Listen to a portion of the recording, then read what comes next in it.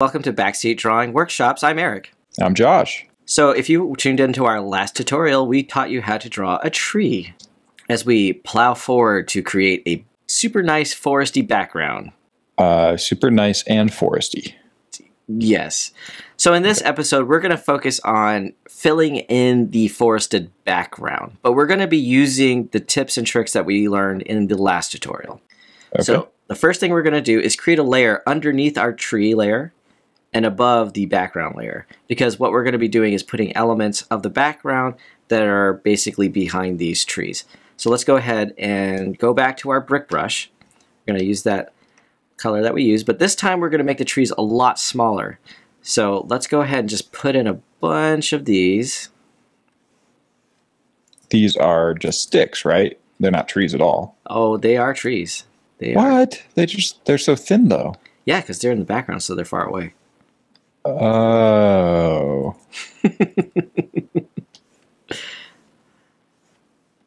So I'm just kind of randomly putting them in here and there because it doesn't really matter where these are going to be far in the background and they're going to be blurred out. Now, they all kind of look like they're the same height though. Isn't that a little weird for perspective? It is, but I'll show you how to mask that.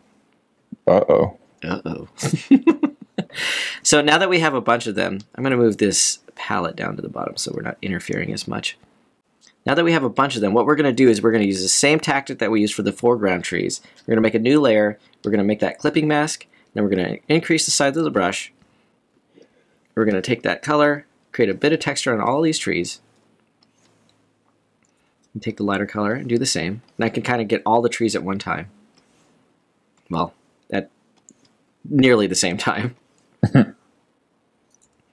Okay, and then we're going to use our overlay, blend mode, and we're going to create them a little bit of shadow to the tops. This is with the airbrush brush. That's right. And this is, you're just adding lighting to the trees at length rather than like as individuals, like right. Broader lighting. Right, because what we're going to do now is we're going to send them way into the background. And the way that we're going to do this is we're going to come up here to filter. We're going to go to blur. What? We're going to go to Gaussian Blur. Gaussian. Gaussian. Gaussian? Right. Now what Gaussian Blur does is it basically applies a blur to the entire layer. So what I want to do is I want to send these, as you can see, it's at 5. If I turn it completely down to 0, they're all crisp and sharp. What I want to do is I want to turn this up until I get a satisfactory level of distance in those trees. So if you look here, it looks like these trees now that are in the foreground are much closer to us because they're in more focus than those trees that I just made that are going further into the background. Pretty cool, huh? It's fascinating. So let's go ahead and commit that. Now, we have a few more trees, but it's really not quite a forest yet. So the way we're going to do that is we're going to create some elements behind even these guys and some elements in front of them. So let's make a new layer behind the trees that we just made, these background trees. And what we're going to do is we're going to create some texture in the background like leaves and shrubs and a bit of the canopy. So I'm going to go ahead, I'm going to switch to these foliage brushes. We're going to use this guy right here, this 250. It's a little bit of a canopy making brush. I'm going to go ahead and increase the size a bit.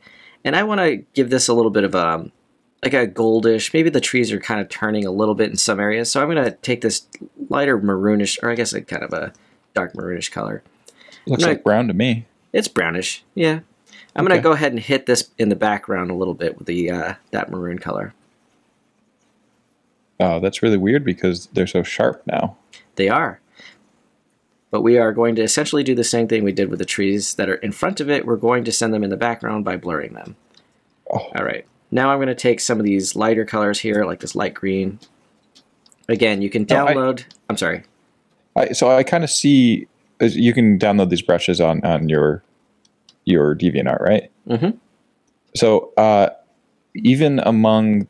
So you're using only 3 colors here, but I'm seeing more colors than that. Is that... That's part of the brush. The brush kind of jitters between colors that are relatively close to it in value.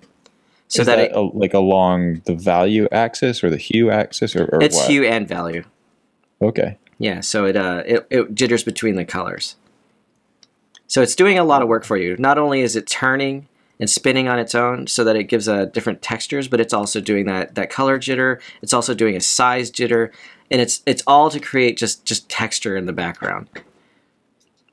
So here we have a huge section of shrubbery, but like Josh said, it looks like it's actually in front of these brushes here, or these trees, because it's too crisp. So we're going to go back up to filter, we're going to go to blur, we're going to Gaussian blur, and we're going to send those way in the background, and I think I even want them even more blurred out. And let's go ahead and commit that. And you can see now that they're much further in the background than the trees that we created that are here. And background building is all about layers and making sure that it looks like has a strong depth of field. Okay, so why didn't you just make it blurry to begin with? Why do you have to go through all that detail? Because it's mostly missing, isn't it? It is, but it would have been harder for me to create the texture with an airbrush and making it soft and getting all that in, when all I had to do was just use the one brush, and you saw how fast I did it, and then I just sent it in the background. And there are going to be scenarios in the future tutorials where I'll show you how to use that brush in an instance where we don't want to blur it. Just for today's purposes, since this is so far away, that's the reason I blurred them out. But right now, what I think I'm having a problem with is the lack of color variation in it. I did like that it brought more maroon and yellow and kind of orange colors in it, but I want it to fade in. Remember, we were talking in our first tutorial about this background color here. This atmosphere should be affecting all of this as well. So what I'm going to do is I'm going to create a new layer above that shrub layer. I'm going to set that blend mode to overlay. I'm going to take the color that's in the background here, and with a big airbrush, this one specifically, with a big airbrush, I'm going to just take that background and I'm going to hit the edges just a bit, so I can look like that maybe that background element is being affected by the color in the atmosphere. Oh, wow. For the edges, I'm going to go ahead and just hit the darker colors. That way it just kind of takes it into the background even more. It's like magic. Just like magic.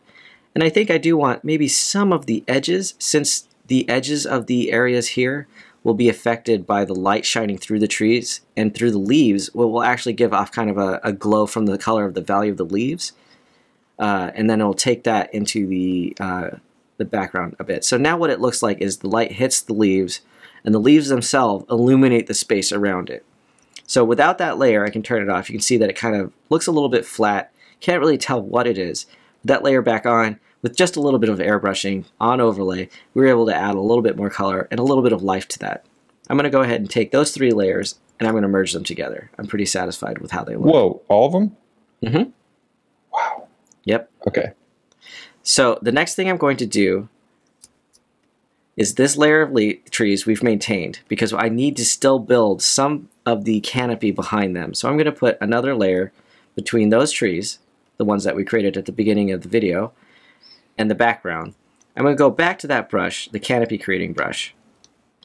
This time I'm going to create a dark green section here at the top, and I'm going to just use a big brush and kind of paint in a little bit of that canopy back there.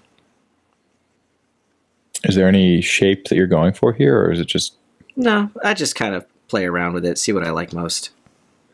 Kind of being random. Yeah, like nature. Random's better. That way, if you're just going in straight lines, it's not going to look as convincing. So what I tend to do is I kind of just circle around, circle, and just kind of hit up the spaces, making sure I weave section of light and dark together. So here I might add a little section of light, then I bring a little bit of section of that dark in.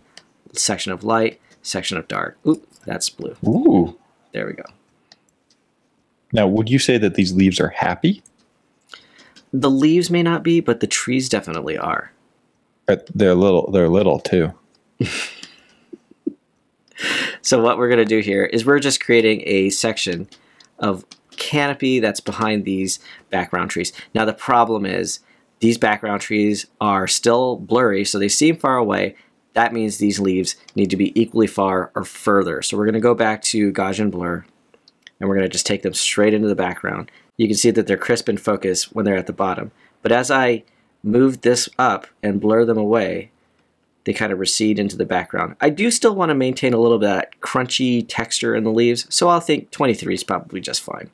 So these are not. This is not the foliage for this like middle ground trees that you made earlier, right? Right. This is really just to fill in the background space between these furthest trees and these shrubs and the furthest part of the background element. So the next thing I want to do is I feel like this open space here still needs something. It's just not quite filled in. So I'm going to make a new layer. I'm going to just make a couple more trees and see how that goes. So let's go back to our brick brush. I'm going to use a lighter blue because they're pretty far away at this point. I'm going to just kind of hit this section up with a couple more trees. Nothing really special. I'm going to take this big brush here and erase the bottoms of them as if the atmosphere itself is creating kind of a fog and we can't really see them that well. And I'm going to go back up and I'm going to go ahead and go back to Gaussian Blur, and I'm really going to take those into the background. Maybe about right there. And I do want them to change in color because they're all one color at this point. I'm going to make a new layer, create that clipping mask, go back to my big airbrush, and I'm going to just hit them up with a little bit of color on overlay and see what that does. Maybe. Ooh, are you going to use yellow? Yep, I did. I just grabbed some yellow from right here. Yes. I guessed and just hit them out. And I think I'm going to take a nice actual deep kind of purpley color and then hit the tops and kind of make them recede just a little bit. Purple's a good color. It is. It's one of my favorite colors, actually. So as you can see here, I'm going to merge these two layers together. What that did is it just added a little bit more to the background. I do think that it's a little too aggressive, so I'm actually going to knock down the opacity just a bit and really take them into the background because I don't want people to be focusing on the background when there's going to be some figure in the foreground. We're really just trying to create an element of texture in the background. And let's go ahead and commit that. And we're going to commit the canopy layer as well. Now all we have left are the two layers of trees and the background. Okay. Wow. So that's basically how we create some of the roughage and background and sort of that blurred out detail that kind of creates a forest depth and atmosphere to our foresty background. In the next episode, we're going to focus on some of the mid-ground textures, including more shrubs, some grass, and little details. But until then, we'll see you on the next episode. Yay! Okay. Smell you later.